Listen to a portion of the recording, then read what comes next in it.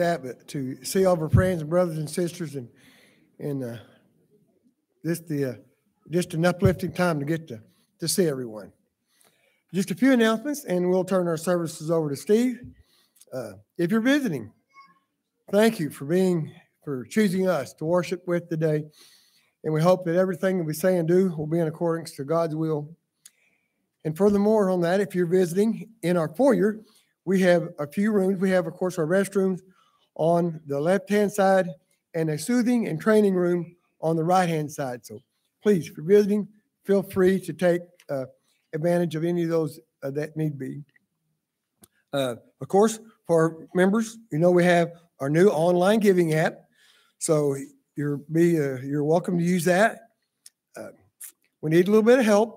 Like we said last week, there are sign-up sheets on the back table for anyone that would like to help prepare the communion trays. So if you can help in that way, please put your name on the back table. We also need, we're in desperate need of some van drivers, and also our new benevolence building is up and running. Paul Benson is taking charge of that. So if you would like to donate basically anything but clothes, please see Paul, and we can always use volunteers in that aspect. So what a great ministry. So please see Paul and get involved with that aspect. Of course, we know we have the funeral here tomorrow, so be sure, and if you would, please, when you leave, just take a moment to make sure everything's kind of tidied up around where you're sitting. The January 29th is our young man will lead our services in the evening. So Jimmy is taking care of that. So if you'd like for your young gentleman to participate in that, please see Jimmy, and let's get involved in our youth-led worship. One other thing is on Northtown Church of Christ, our Facebook page. We're working on that, but there has been a few mysterious posts. So if you see a mysterious post on our Facebook page, do not click on it. They're in process of working that over, trying to get it lined out. But if the mysterious post, do not click. So if I was on there, they would all look mysterious. But they're working on that, and they're going to get that lined out. Thank you for being here, and I'll turn the services over to Steve.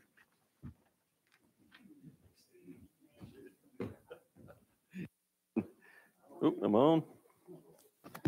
Oh, there we go. Okay. Move it up a little bit more. Good morning. It's good to see everyone here this morning. Whenever you're ready, Clark. Let's begin with number 904. 904.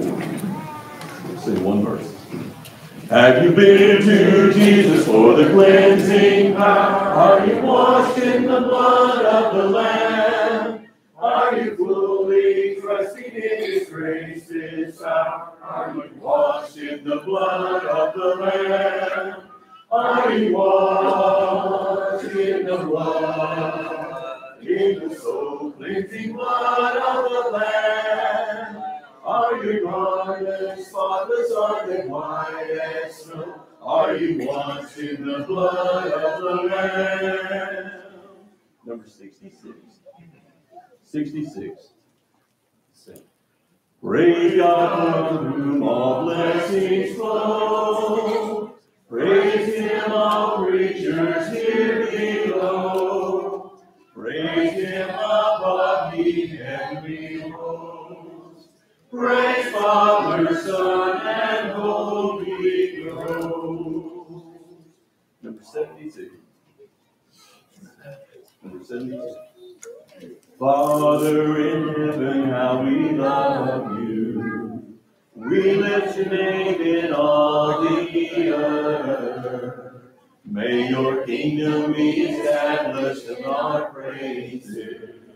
As your people declare your mighty words, blessed be the Lord God Almighty, who was and is to come. Blessed be the Lord God Almighty, who reigns forevermore. Holy Lord, most holy Lord, you alone are worthy of my praise. Oh, holy Lord, most holy Lord, with all of my heart I sing. Great are you, Lord, worthy of praise. Holy and true, great are you, Lord, most holy Lord. Number 123. This will be the song of worship. 123. The steadfast love of the Lord never ceases. His mercy never comes to an end. They are new every morning. Great is thy faithfulness. The Lord is my portion, says my soul. Therefore I will hope in him. Therefore I will hope in him.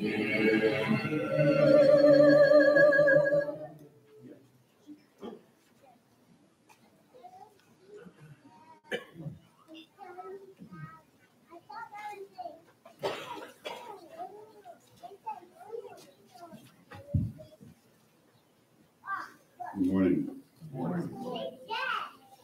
We have a few here that have requested prayers in addition to what's in our bulletin and is on our list here. Tom Baxter is ill this morning. Kayla Hamilton is the young lady that attends with Tom and Brenda. Had to have her appendix out as recovering.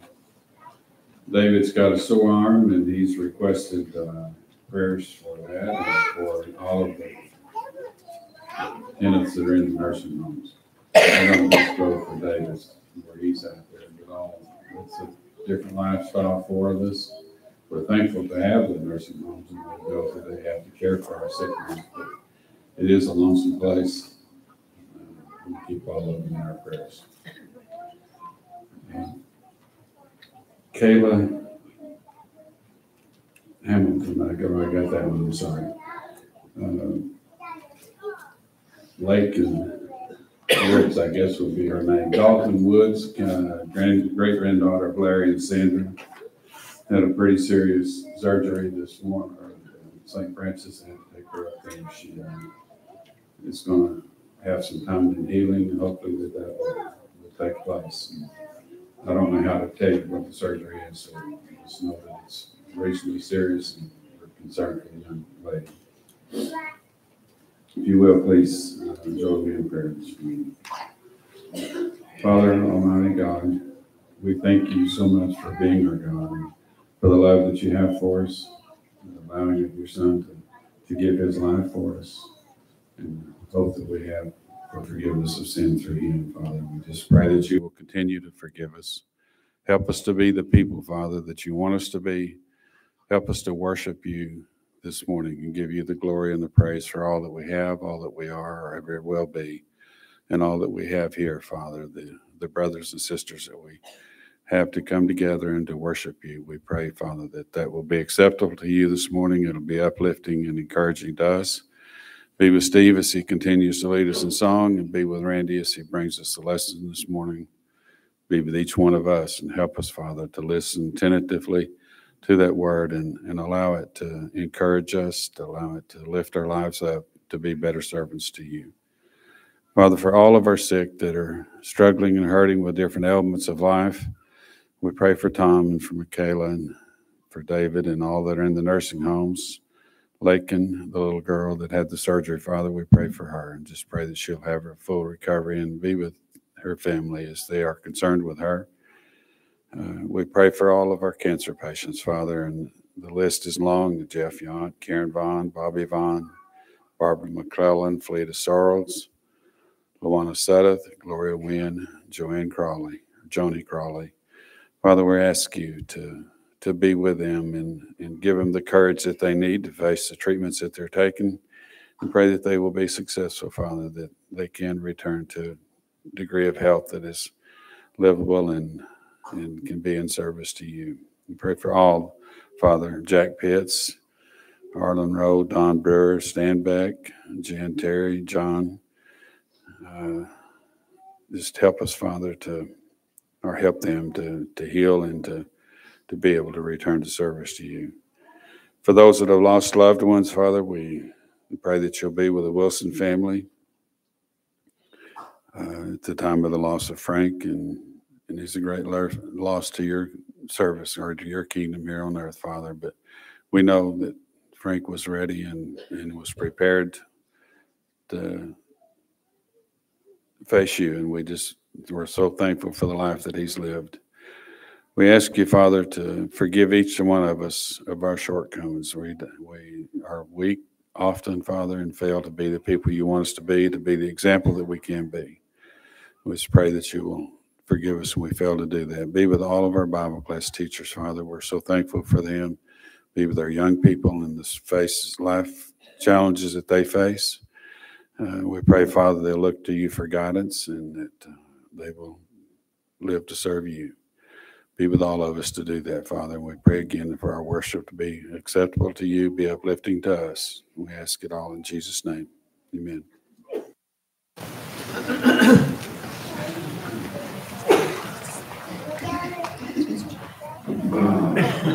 Number 753. 753. We'll sing 3 verses. Tempted and tried, we're often to wonder why it should be thus all the day long. While there are others living about us, never molested, though in the wrong. Farther along we'll know all about it. Farther along we'll understand why. Cheer up, my brother, live in the sunshine. We'll understand it all by and by. Faithful till death, said our loving Master. A few more days to labor and wait. Hold up the road with Lindsay McSally as we sweep through the beautiful gate. Farther along we'll know all about it. Farther along we'll understand why. Cheer up, my brother, live in the sunshine. We'll understand it all by and by. When we see Jesus coming in glory, when he comes from his home in the sky, then we shall meet him in that bright mansion. We'll understand it all by and by. Farther along we'll know all about it. Farther along we'll understand why. Cheer up, my brother, live in the sunshine. We'll understand it all by and by. 376. 376. This will help prepare our minds for the Lord's Supper. 376. He paid a debt he did not owe. I owed a debt I could not pay. I needed someone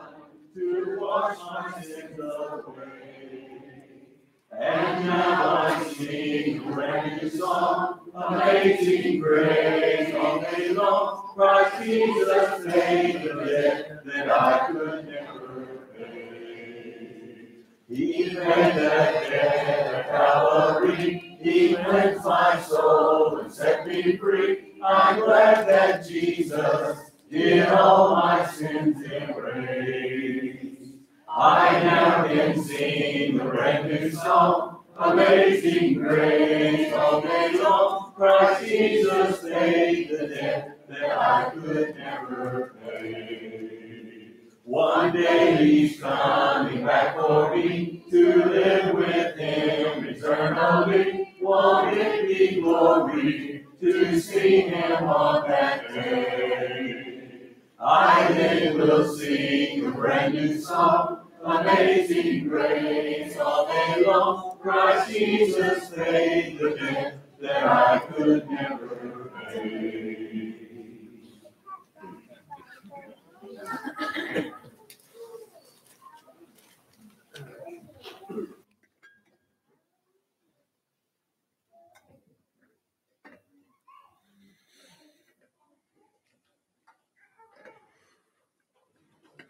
We pray with me. Dear Father in heaven, we're so thankful this morning for the freedom and the privilege we have to gather around this table. Father, at this time, we'd ask that you would help us to focus all of our attention and thoughts on you and your Son, Father. We're thankful for this bread, which represents the body of your Son that was given. And we pray that we will take of it in a manner worthy of the grace that was shown that day. It's in his blessed name that we pray. Amen.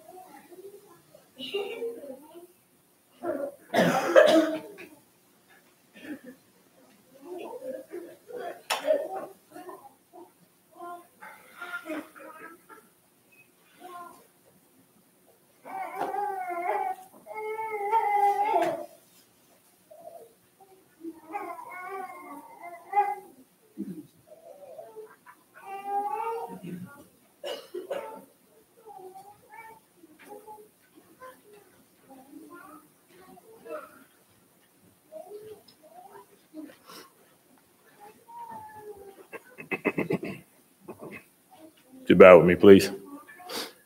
Our Father, we thank you so much for our ability to be here this morning and gather around this table in honor of thy Son. Father, we now partake of this fruit of the vine, which represents that blood that was shed on our behalf for the remission of our sins. Father, now I ask that we can do so with an open heart and open mind and in a manner that is pleasing to you. These things I ask in Jesus' name. Amen.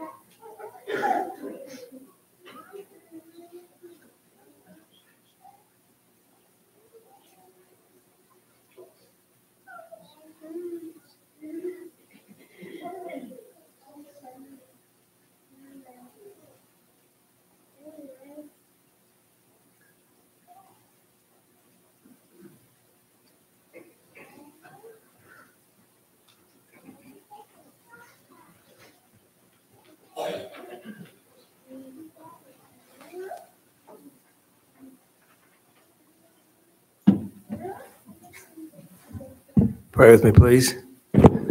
Father God, thank you so much for everything in our lives. Every good thing we have comes from you. Everything we have is yours. Father, let us now give a portion, what you richly blessed us with, back to your service, and do it with a cheerful heart, because we know your word says you love a cheerful giver. In Christ's name, amen.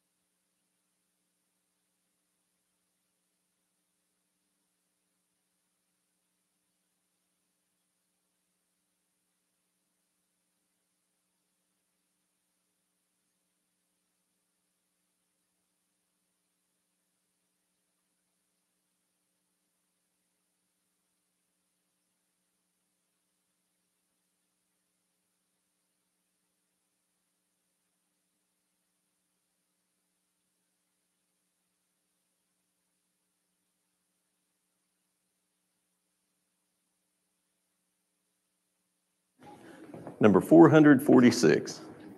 446. Let's see. Hero Israel, the Lord thy God is one God, and thou shalt love the Lord thy God with all of thy heart. And thou shalt love the Lord thy God with all of thy soul. And thou shalt love the Lord thy God with all of thy soul. Thou shalt love the Lord thy God with all of thy soul. Thou shalt love the Lord thy God with all of thy strength. Thou shalt love the Lord thy God with all of thy mind. Thou shalt love the Lord thy God with all of thy mind. Hear, O Israel. If you're using a hymn book, our invitation song is number 778. 778. Randy?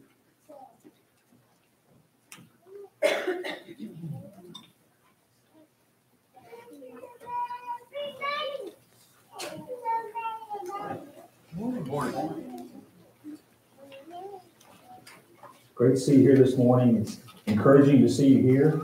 And it's encouraging for us to have this time together to study and to worship together. Appreciate the songs and the prayers this morning as we gather together to worship this first day of the week together. What a great way to start our week. And again, it's just an encouragement for you to be here and an honor for me to have an opportunity to share with you from God's Word this morning.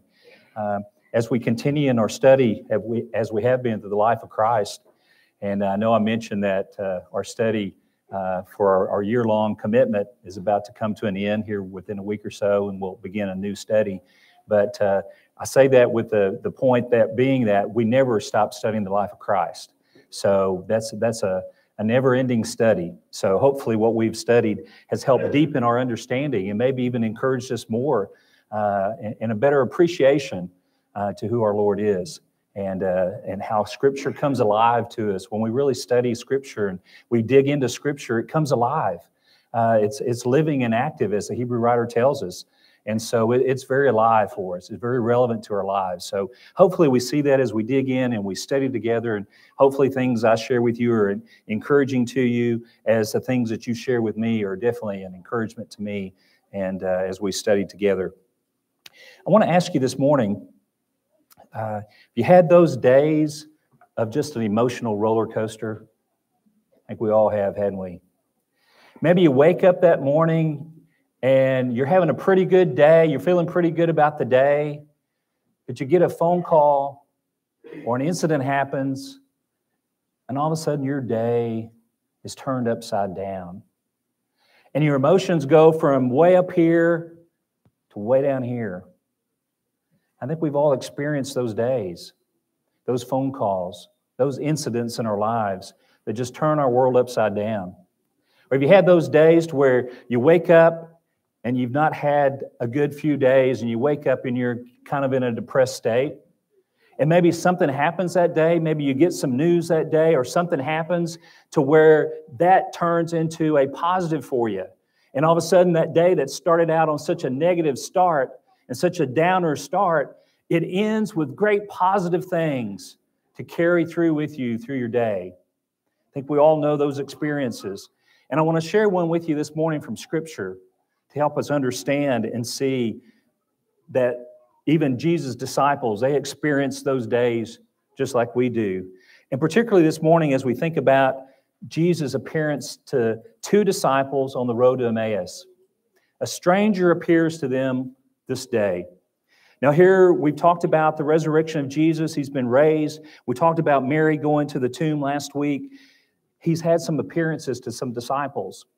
But there's two disciples in this passage today in Luke 24 who they're leaving Jerusalem and they're on their way to Emmaus. Emmaus was a little town about 7 miles from Jerusalem. Even scholars today, they're not sure exactly where Emmaus was, but it was 7 miles away. This passage tells us that.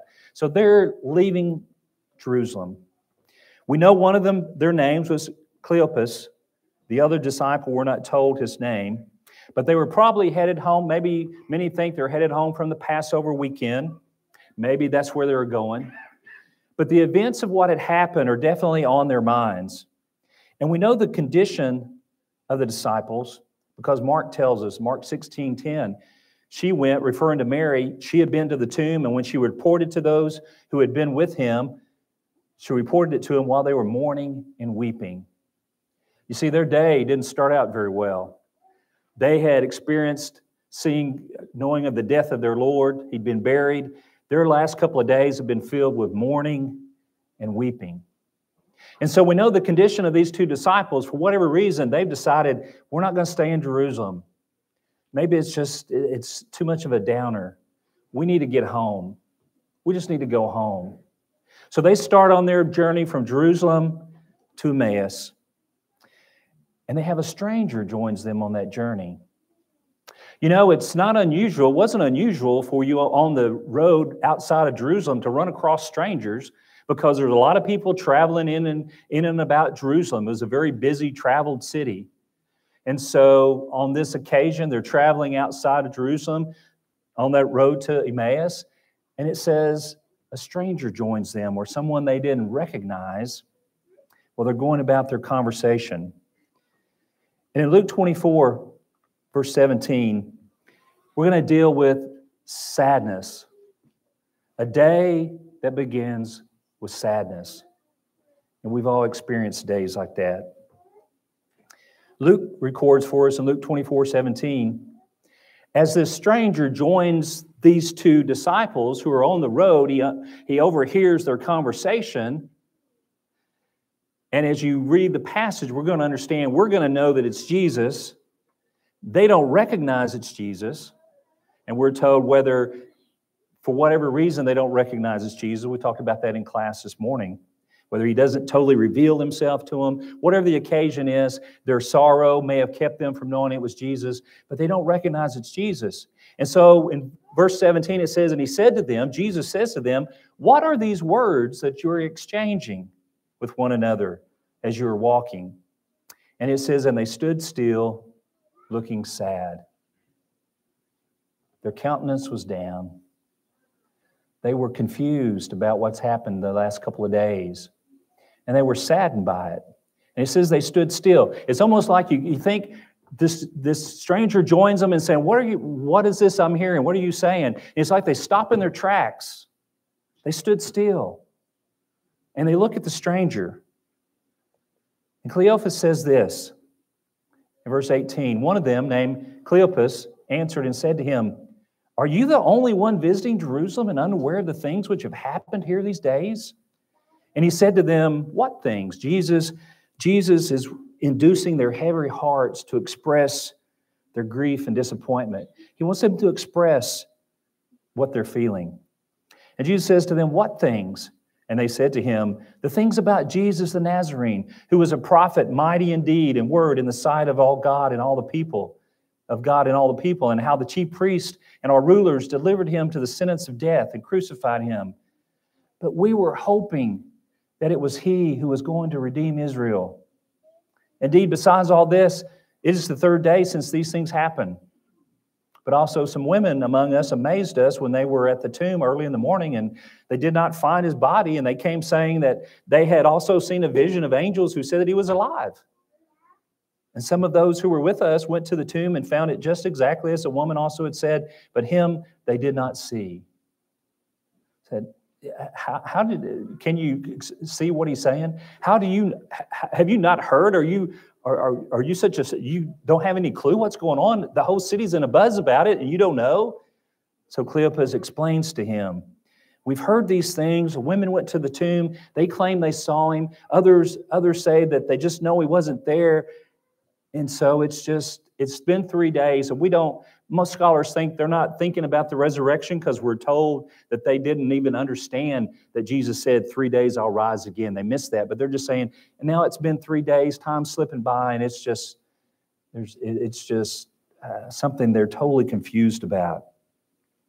That those were maybe just idle tales they were hearing from those in Jerusalem, and they decide, we're just going to leave. They must not have believed too much about these tales they were hearing because they didn't stay around to investigate. If they really thought about these things, they would have probably stayed going, we got to find out what's going on. But they just pushed them off probably as idle tales, and we're just going to leave. They're just too down. They're just too depressed because they were hoping that he would redeem Israel. And their idea of redemption was he was going to be, again, their warrior king who is going to deliver them from Roman bondage. And we understand that's not the kingdom that Jesus came to present. So they were dealing with sadness, a great sadness for them. Their hopes have been dashed. The rumors that the body had disappeared, they believed to be true, but what should they believe? They didn't know. But they had not seen him. So these disciples did not know exactly what to believe. So again, they left town. I wonder if that's why Jesus appeared to these disciples. Because he knew how downtrodden they were. He knew they were leaving the city. And Jesus joins them, not able to really understand who he was, for them to convey where their hearts were. So we see this sadness as their day begins. Then we also see another emotion that happens this day. We see enlightenment. Now think about the enlightenment. Luke tells us, Luke 24, 25 through 27, Jesus responds to Cleopas. And he said to them, O foolish men and slow of heart to believe in all that the prophets have spoken. Was it not necessary for the Christ to suffer these things and to enter into his glory? Then beginning with Moses and with all the prophets, he explained to them the things concerning himself in all the scriptures. They still not recognizing who this is.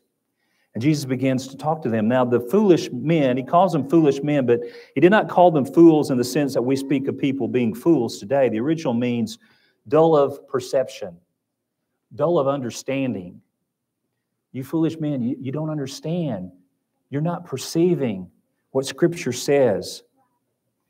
And they had read what the prophets had spoken, but they'd failed to make the application to Jesus.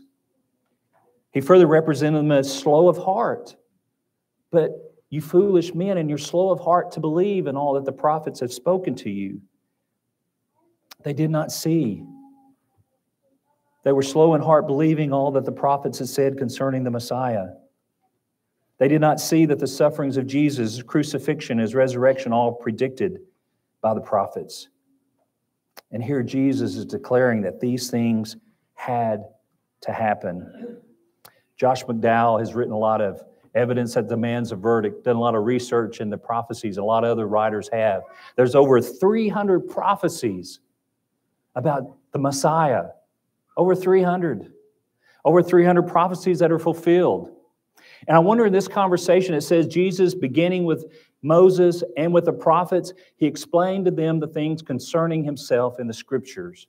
I wonder where Jesus started. Can't you wonder, what did Jesus start telling them? Did he tell them some of the prophecies of what had just occurred the last couple of days? Did he tell them about Amos 8, verse 9, where Amos prophesies, "It will come about in that day, declares the Lord God, that I will make the sun go down at noon and make the earth dark in broad daylight"? We talked about the 3 hours of darkness last week. It was prophesied about. Did Jesus tell the disciples about Amos? That darkness that you saw is prophecy. Did he tell them about Isaiah? When Isaiah writes, "His grave was assigned with wicked men, yet he was with a rich man in his death, because he had done no violence, nor was there any deceit in his mouth." Isaiah had prophesied that Jesus would be buried in a rich man's tomb. Did Jesus share this prophecy with them? They knew that the tomb where Jesus was about Joseph of Arimathea. We assume the disciples did. Did Jesus refer back to Isaiah? It says he started with Moses. Jesus started with Moses with these disciples. Moses said in Deuteronomy 18, verse 15, "The Lord your God will raise up for you a prophet like me from among you. From your countrymen you shall listen to him." Jesus goes all the way back to the beginning, to the prophets, even Moses saying, "God will raise up a prophet like me." He's explaining to them, Scripture has been pointing to this day. Scripture has been pointing to Jesus the Nazarene. Acts 3, verse 22 is quoted there of what Moses said. "The Lord God will raise up for you a prophet like me from your brethren. To him you shall give heed to everything he says to you." They quote from Deuteronomy there. Jesus starts at Moses to explain to them what happened and the prophecies that were there. Scripture gives us enlightenment. And John tells us in John 5, verse 46, "For if you believe Moses, you should believe me, for he wrote about me." We study the Scriptures for better understanding. Enlightenment can change our sadness. When we study Scripture, when we better understand the promises that God has given to us, when we better understand the sacrifice of Jesus, when we become enlightened by Scripture and better understanding, it can take away our sadness. And that's what Jesus is doing. How does he take away their sadness? He enlightens them through Scripture. These things weren't done by accident. This was God's will being fulfilled. And if you'll study Scripture and understand Scripture better, as Jesus expounds to them, it takes away your sadness. Being in Scripture takes away our sadness. God's given us His Word, His promises. And then the last item of emotion, which I've already showed you, it's excitement. Excitement. A day that starts with sadness, a day because of Scripture, they're going to be enlightened about God's promises. They're going to be enlightened through God's Word about what God has done for them and about what these things mean. And a better understanding of God's Word, it's going to bring about excitement and joy in their lives. So we see this roller coaster of emotion from sadness, enlightenment, we're going to see excitement as they begin to understand what Luke continues to record for us. Then their eyes were opened and they recognized him as they go on to journey together at the meal. We'll look at that a little bit more. And he vanished from their sight. And they said to one another, "Were not our hearts burning within us while he was speaking to us on the road, while he was explaining the Scriptures to us?" And they got up that very hour and returned to Jerusalem and found gathered together the 11 and those who were with them, saying, "The Lord is really risen, and he's appeared to Simon." So see, what happens on this journey is getting late, and they asked Jesus, Jesus was going to continue journey, and they said, "Why don't you come in and share a meal with us?" After they got to Emmaus. And Jesus shares the meal with them, and that's when he prays and reveals himself to them, and they make this response. So it's late in the evening. So they've told him to come in because it's late. But because of what they have just found out about Jesus, they've been enlightened through Scripture, and they've witnessed Jesus' resurrection. They're excited enough to where we're going back to Jerusalem right now. We're not waiting until tomorrow. We don't care how late it is. We got to go find the other disciples. Their day changed from sadness to excitement and to great joy because they've been enlightened by the Scriptures and they had seen Jesus Christ raised from the dead. You see, enlightenment can bring us joy. Enlightenment in Scripture can bring us joy when we have better understanding. We think about Paul had that excitement in his life. When he can say while he was in prison, and he's wrote Philippians, the whole message of Philippians is to rejoice in the Lord. Paul's saying, rejoice in the Lord. He's in prison when he writes this. And Paul's going to die a martyr's death at the hands of the Romans. But he writes, finally, my brethren, rejoice in the Lord. He continues this idea. Philippians 4:4, rejoice in the Lord always. Again, I will say rejoice. Because Paul was enlightened by God's word and by knowing that Jesus had risen from the dead. And so it brings joy in our lives. It brings joy regardless of the circumstances of our lives.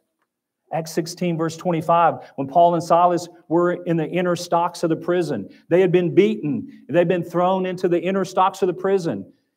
And Luke records in Acts 16:25, but about midnight, Paul and Silas were praying and singing hymns of praise to God and to the prisoners who were listening to them. They're in prison, they've been beaten, they're in stocks, and they're singing and praising to God because they've been enlightened. Because they knew who God was, they knew who Jesus was, and it gave them joy. And regardless of what circumstance they faced.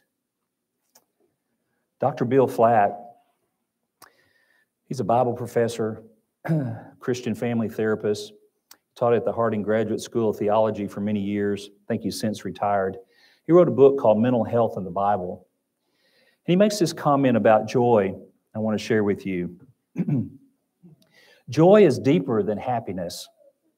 Happiness is a natural result of the external conditions of one's life. Joy springs from deep within a person's inner being, from a stream that continues to run though circumstances are adverse. Joy is possible even without good health, friendly neighbors, or favorable circumstances.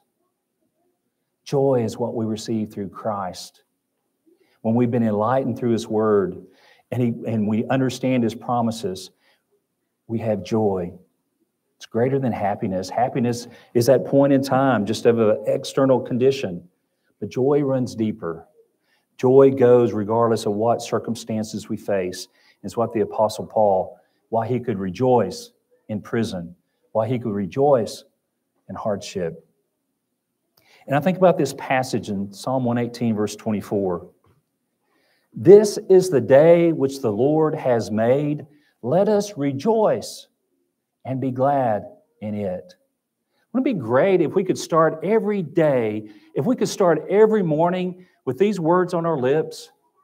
Maybe you have that passage taped to your mirror, something you see first thing, and begin our day with the attitude of joy that the Lord has made this day, and I'm going to rejoice in it. As we've been enlightened to know who God is and what God's given to us, how much God loves us, how much God cares for us, that He'll give us strength to get through the hardship of the day. If we could begin our day that way, because we know the day is going to have many negative things it's going to throw at us. If you turn the radio on and you turn on the TV, you're going to have negative stories thrown at you all day, and it'll get us down and out. We need to start with positive and understand and allow God's Word to enlighten us and have joy that can overcome whatever circumstances we face for that day. That's what God's Word does for us. That's what Christ does for us. And Paul writes, I can do all things through Christ who strengthens me, as he writes in Philippians. Our enlightenment can bring us joy.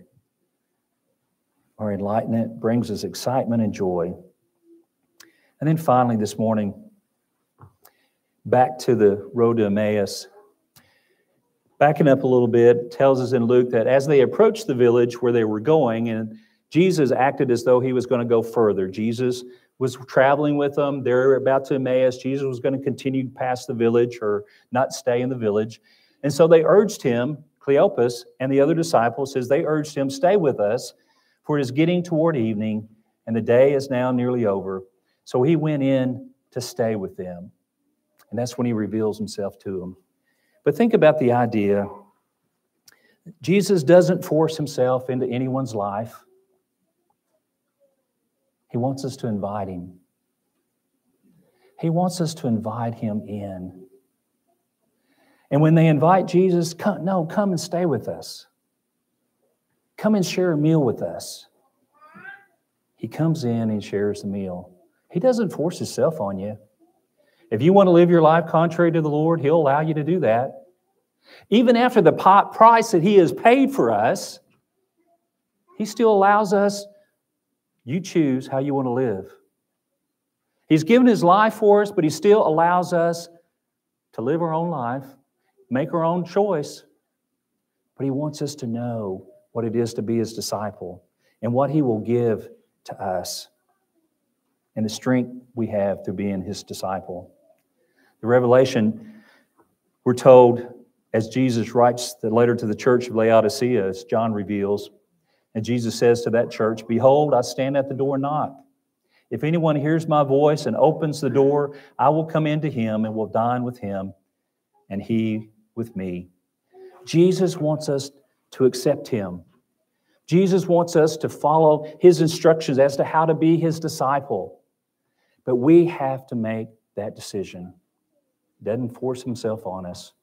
Again, even after all the price that he's paid. Is Jesus a stranger in your life on that road you're walking? Or do you recognize him? Is he with you daily? Or he's just that outcast stranger that you don't have time for? We all have to make a choice about who Jesus is in our life. And if you're here this morning and you need to make that choice, you've never made that choice. You never turned away from your life of sin, confessed your faith in Jesus as God's Son. We have the evidence of it. It's happened. It's true. And Jesus lives. If you haven't obeyed him and submitted to him in baptism to rise again, to walk in newness of life, as we reenact that death and burial and resurrection, we come in contact with the blood of Jesus. You become a disciple of his. We begin to walk that road with him, to be faithful unto death is our goal. Then we have that opportunity for you this morning. Or you just need strength as a brother and sister who has not allowed him to walk with you on your road. I want to give you that opportunity to do that as we stand and sing this morning. Be with me, Lord. I cannot live without thee. I dare not try to take one step alone. I cannot bear the loads of life unaided. I need thy strength to lead myself along. Be with me, Lord, and if dangers threaten, if storms of trial burst above my head, if lashing seas leave everywhere about me, they cannot harm or make my heart afraid. Be with me, Lord, when loneliness o'ertakes me, when I must flee amid the fires of pain. And when shall come the hour of my departure, o'er worlds unknown, O Lord, be with me. Great to see everyone here this morning. Come back tonight at 5 for another great lesson. We'll sing one verse of 860, and Brother Rob Carey will lead us in our closing prayer. There is a habitation built by the living God for all of every nation who seek that grand abode. O Zion, Zion, I own thy gates to see. O Zion, Zion, when shall I dwell in thee?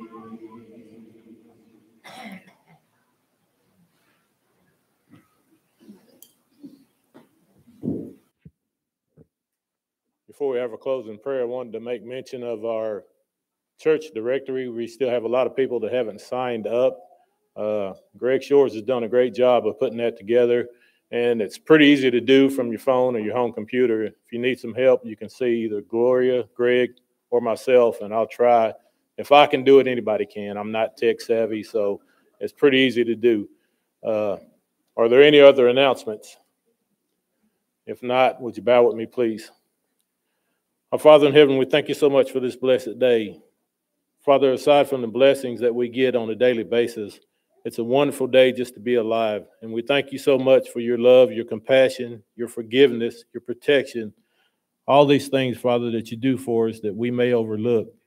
Father, we thank you so much for being patient with us.